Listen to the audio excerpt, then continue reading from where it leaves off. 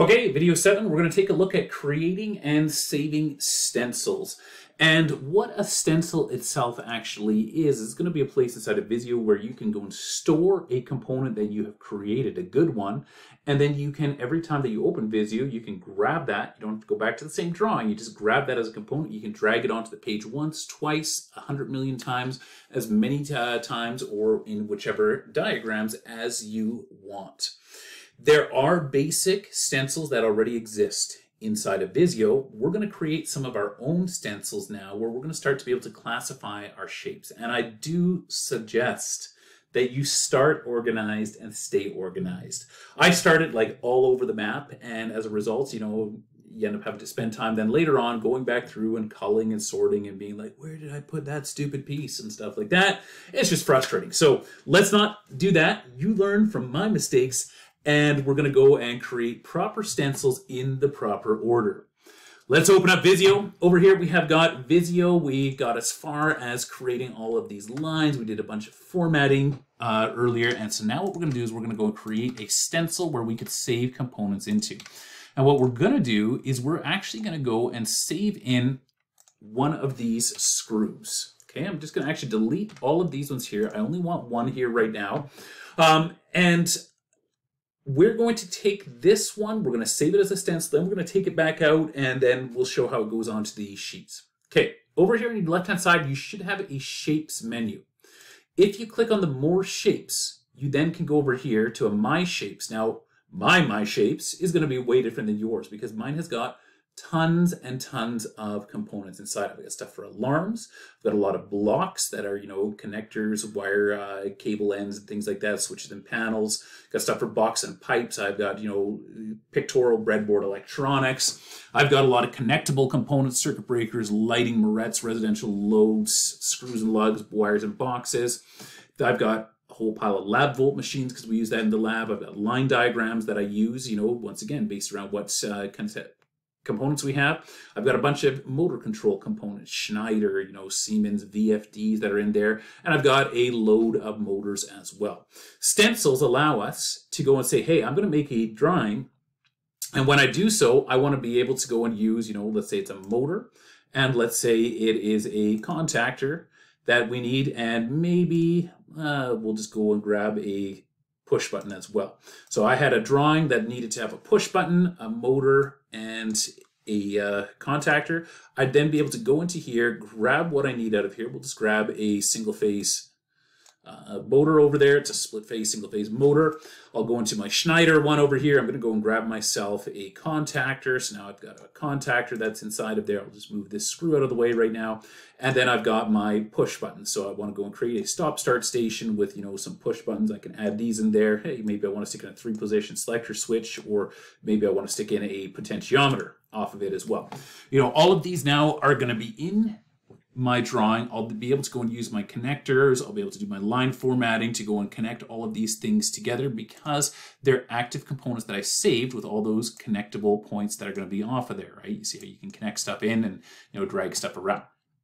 We're not here to do that right now. This is just why we want to save them as stencils so that I don't need to have a drawing that's open that I modify. Instead, anytime that I'm creating anything with a motor, all I have to do is open up my motor stencil and then select out of there, do I want a 12 lead, 9 lead, 6 lead, split phase? Do I want to have a pictorial cutaway, one line diagram, etc.? All right, I'm going to go and delete all of these right now because we don't need those. And I'll delete all of these over here, don't need those, and we're back to just this screw over here. And I do have a whole stencil dedicated to screws and lugs because guess what? You're going to use this screw on so many different components that you're going to build. Later on, if you stick around all the way to the contactors, we will build a contactor and we will use this screw that we have, or maybe you'll have a better looking one by then as well. All right, back to here.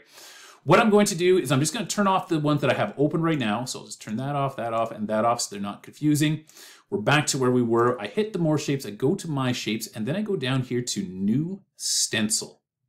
I'm going to select a metric one. Honestly, it doesn't really make much of a difference which one you pick. We're in a metric drawing because I always do my drawings in metric. So I'm going to pick a metric one, and what it does is it now creates this new stencil. Note there's a little asterisk next to it, meaning that, hey, it's something out here, but there's nothing worth saving in here. It's just noting that there's been some changes.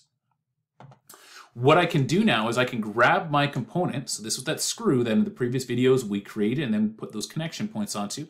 I can now drag that thing into here. You see, I haven't released it yet. I'm still holding onto it with my mouse button, but I can drag it over to here. And then when I release it in here, boom, does one thing that's really scary, disappears off of here. There goes your hard work, but it shows up inside of here. My stencil now shows that, hey, I can go and save this thing. And it also tells me that this is going to be master 1 or master 2 or whatever it's going to go and be, depending on how many components you've made. I'm going to double click this one. And I'm just going to go and call this thing screw head. I suggest you label them well, because as you get more and more in there, these will automatically become smaller. So it's harder to read. So make something that's readable. Once I have it inside of here, I can then go and hit save on the stencil. So when I hit save on that stencil, it's going to automatically open up my shapes. My shapes are going to be inside of your documents. So here's my root, my name, my documents, my shapes as I go inside of here. My shapes is where it default saves to. I'm going to now save that stencil. I would suggest that you save that stencil as connectables, screws, and lugs, like what I have mine written over there. I'm just going to go and give this thing a different name because I don't want it to overwrite my good one, but I'm going to go and call it 1 connectables. I call them connectables if it's components that I'm going to stick together. And then I'm going to call that thing screws and lugs. By labeling everything connectables, or what you see up top in there, it keeps them all together so it's easy for me to go and find them. And that's good enough. We hit save. And at this point, this is now saved. And what I can do now is I can drag as many screw heads as I want onto this page. It's beautiful. I can take them, we'll do that quick alignment there, align the middle, and we will distribute them horizontally. Now we got them evenly balanced. And because we have already created all those connection points, we saved it with those connection points, which means that now I have got multiple components that I'm going to be able to just run connection points from one to the next, etc.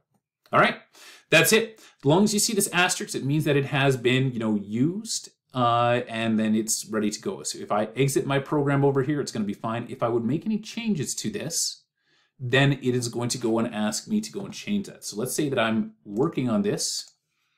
I've got my stencil open over here, and I try to drag another screw head back in here.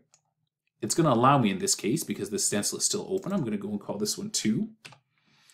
We'll delete that one after. I'm going to hit save over here, and then I'm just going to right click. I'm going to turn off that edit stencil so it looks like a normal stencil. Normally when I open a stencil, it doesn't have that little asterisk over there. So if I have a stencil that doesn't have the asterisk, but I want to add something to it, I can do it to my own stencils. I can drag this over here. I'm going to try and add one again. And it says, this stencil is open read only. Would you like to edit the stencil so this operation can be completed? I'm going to say yes, because I wanted to do that. So I'm going to say yes. That's then going to allow me to have dragged into this one. And at that point, I could go and call this thing, number 3, call it good like that. I'd be able to go and hit save. It's in edit mode now. That's why we've got that asterisk up there.